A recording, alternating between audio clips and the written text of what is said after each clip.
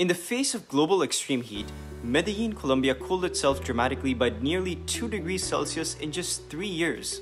Medellín faces both urban heat and air quality issues. Since it lies in the Abora Valley surrounded by mountains, it can trap air pollution easily. So in order to combat extreme heat and poor air quality issues, Medellín introduced green corridors, which are strips of trees and plants along the roads and waterways, and they mimic natural forests, providing shade while cooling the air.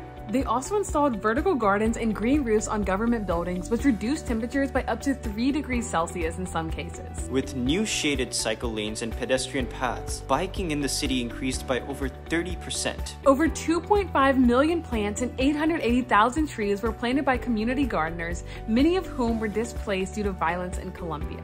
And specific species were also selected to clean the air, such as mango trees, which are highly effective at reducing PM 2.5 pollution. Green corridors are increasing local biodiversity, reducing urban heat impacts, increasing air quality, and creating jobs for socially displaced people. This is a very powerful multi-solution. Climate action on a city level can be so effective. You just need to get out there to get to know your neighbors and your local representatives so that you can champion together for better climate solutions.